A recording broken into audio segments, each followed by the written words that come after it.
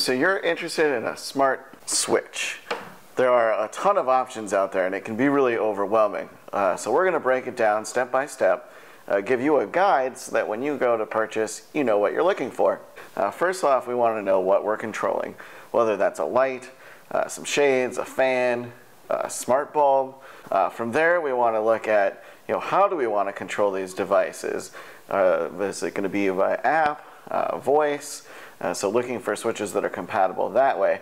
Then we kind of get into the protocol. Do you want it to be controlled over Wi-Fi, or do you want to use like a hub? We've got a few of them hiding back here. Otherwise, you also want to check the wiring in your house and make sure that you have the appropriate wiring for the different switch scenario. So we're going to dig into that.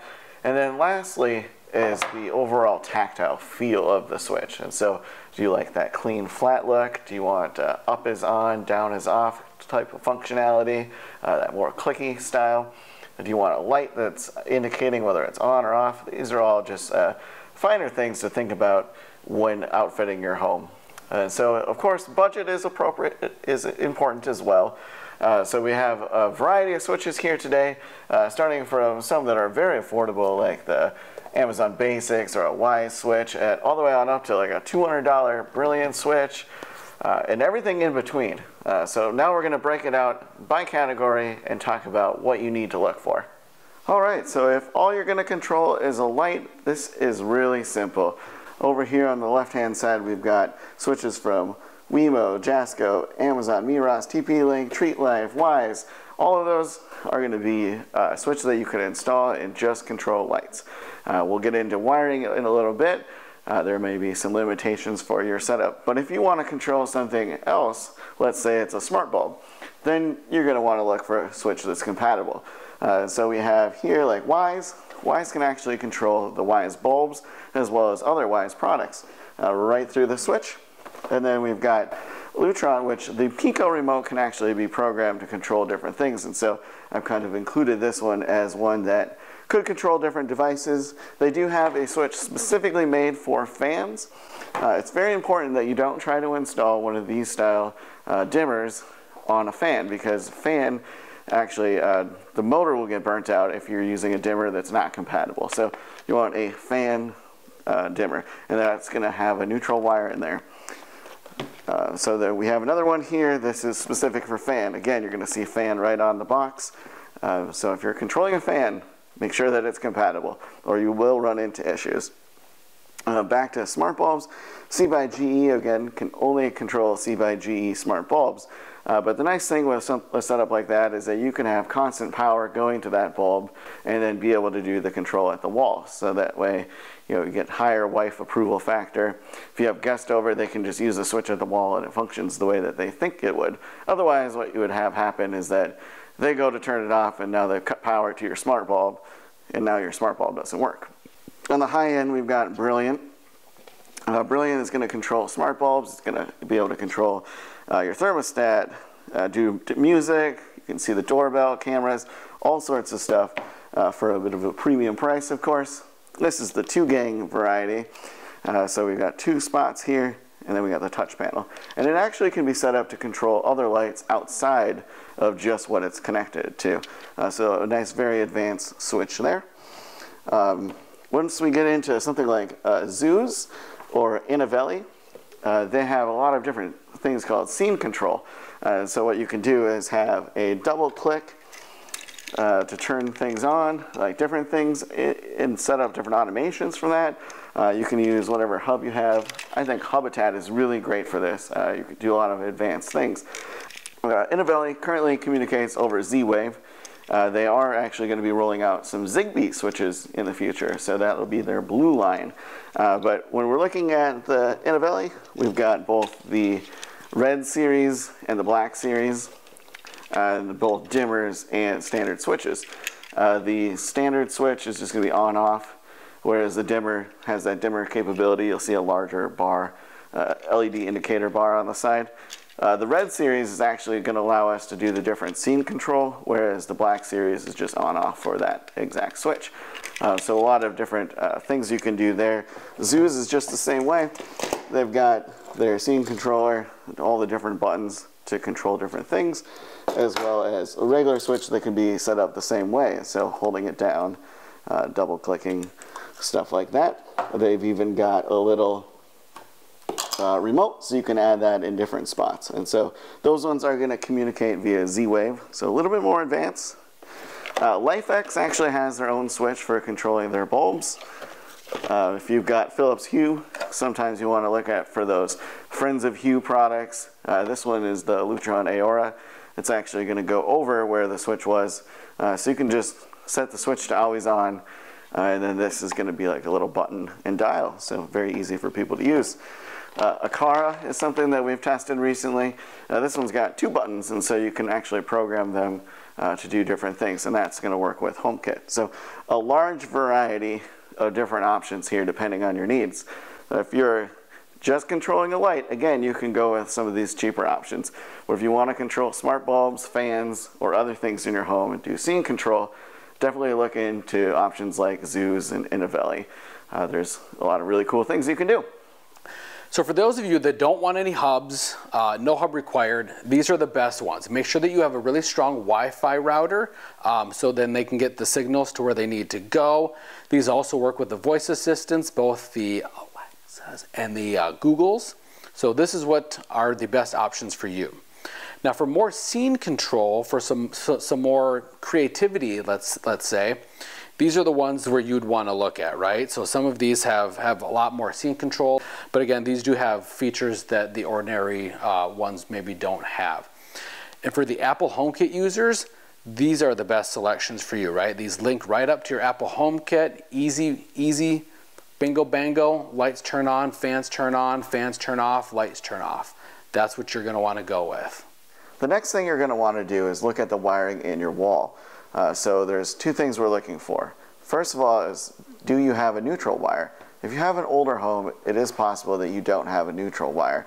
It's going to be a white bundle of wires, and so that's going to be important for installing a lot of the different switches. If you don't have it, don't worry, there are still options for you. You can use something from Lutron, which is a 2-wire setup, line and load. Otherwise, you can use something like C/GE, which is now Sync. Those have options available that work with just the 2-wire configuration. You can also use something like an Innovelli dimmer. That's going to pass through a little bit of power in order to work. You may have to use there's a little add-on piece that you might have to use, but it is an option for you. So if you want to do some of those advanced automations, you can still do that even if you don't have the neutral wire. The next thing we want to consider is how many switches there are. So if it's a 3-way configuration or a 4-way or more, where you have multiple switches controlling the same sets of lights, then you're going to need to make sure to pick out a switch that's compatible. And this gets achieved in a number of different ways. So some of the switches you're actually going to replace both ends. Others will work with the existing 3-way switch, and some you're going to replace with a dummy on the other end. And so a good example is Lutron. What you'll do is you'll actually go to where the second position is, and you're going to take those wires and actually tie them together, and so it's going to pass the power right back to the original switch, and in its place you're going to put this Pico remote. And so the Pico is programmed wirelessly and has a battery in it that lasts about 10 years, and that's going to connect to the switch directly. The nice thing is you can actually program these Picos to control a number of different switches, so you can tie other switches together, and it's really convenient. But if you do have that neutral wire, you've got a lot more options to choose from. So a lot of these switches here, we have that white wire there. So a fan typically is definitely going to require a neutral wire, just so it has that extra load capacity. But when we have some of the switches, they're going to be able to connect to just third switch, or the second switch, and use the traveler wire here, and they're going to be able to work with the dummy switch. Some of them are going to have like what's called an add-on switch, and that goes into the extra spots. So check on the box and check the manufacturer's instructions for how to set up those different switches, but just know that there are a variety of different options available. You might see some switches too that have dimmers built into them. Some are going to have smart speakers. I would stay away from the ones with the smart speakers. I found that you know, the sound quality is not there. They end up picking up things when you don't want them to. But there are a number of switches here that can actually control more than one device. And so those ones are going to have 2 load wires coming out. So if you have one of those switch situations where you have like a fan and a switch in the same spot, or you've got, you know, one controls like a plug or 2 different lights, you can actually get that and achieve that in just one switch. So a few different companies have options for that, but something to look forward to. And then if you're just wanting to control different like smart bulbs, there's like an option from like RGB Genie where you put this on the wall. It's just a little micro remote, and it actually fits in to the gang box, and it's going to look like a regular switch. And so here's an example I have with a Wemo switch next to a dimmer next to one of their scene controllers. So this scene controller can do a number of different things. But what I've done in a few spots in our house is I've added the Lutron Pico, and it's actually next to an existing set of switches, and it looks like it's a part of the box, but in reality it's just on the end there. And so I've got one that's controlling some shades, and then I've got another one set up where it controls outside lights. And so that's a slick option that you can do there. So when you're looking at your wiring, first look for that neutral wire, and then look and see, you know, what are we connected to. Is it going to be a 3-gang where we're controlling other we're controlling the lights from other switches? Are you controlling multiple loads at once? And that's going to help you determine what kind of switch is going to be right for you. One of the most important features to picking out a switch is the look and the feel of it, right? Do you like ones that are really clicky, right? Do you like ones that have the little remote? Click, click. Do you like ones that have lights that kind of show you where the lights are? Then you have some that are very soft, right? You can't even really hear them. These are all very important features to think about when you put them into your home, right? Style, the look and feel, the sleekness.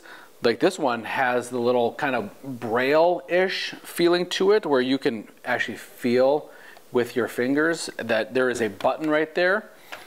And then you have ones like these that have indicators as to like what it is you're going to be turning on. So this is lights on and off, and then you can dim them using these. So it's all depending on what you are wanting for your home, for your experience, turning lights on and off, turning fans on and off. It's all about how you want to experience that within your life.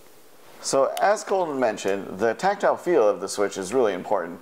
My wife and I actually have Lutron Caseta throughout our house, and I'm going to be honest, when we get up in the night and try to reach for the switch, sometimes it's hard to know which one we're hitting because, you know, it's very smooth and flat. And so I actually prefer the tactile feel of like a Innovelli switch or a Zeus, and they do have the, you know, up is on, down is off functionality, whereas some of the cheaper Wi-Fi switches, there's just one button, and so it's kind of odd. You know, you would think to like try to touch up here to turn something on, and it doesn't. The clicker's down here. But that's really just nitpicking. And the other thing too is the LEDs. You know, if they're really bright, that can be annoying. So next, we're just going to talk about, you know, our recommendations for switches and what we would personally use in different scenarios. So if you're looking for a very basic Wi-Fi switch that's going to be compatible with 3-way configurations, I do like the Amazon Basic switch. They come in both regular switch and as well as a dimmer option. I also like TP-Link. It's got a variety of different switch styles. So this one's actually got the motion detector built in. They've got dimmers and just the standard switches. And again, these ones can work in a 3-way configuration. So those are a great, very affordable option and very reliable. Amazon's just going to use their own app, the Alexa app. So if you're a Google user, maybe this isn't the best option for you. But TP-Link uses the Casa app, very easy to use, very reliable. Just make sure if you're going with the Wi-Fi switch that you have a good, strong home network. Now, for those Apple HomeKit users, these are the best options for you, right? So we have the Wemo, which is the smart dimmer, which is a fantastic addition to your HomeKit. And then we have the Miras, a smart Wi-Fi switch, which is also a very sleek one and easily connected to your Apple HomeKit. And a lot of people are also going to like Lutron, and so Lutron is compatible with HomeKit as well. You do need the bridge. I recommend just getting the Pro bridge. That way, if in the future you want to connect to something like Habitat, you can do that. They have the Pico remote. Installation's easy, only 2-wire.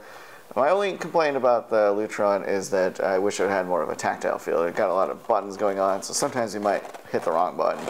And the thing is, if you have it dimmed down and you turn it off, when you turn it back on, it just goes to full brightness. I'd like to see it just go back to the previous setting. Now, for those of you that have smart bulbs and are wanting to control them, these are the best options.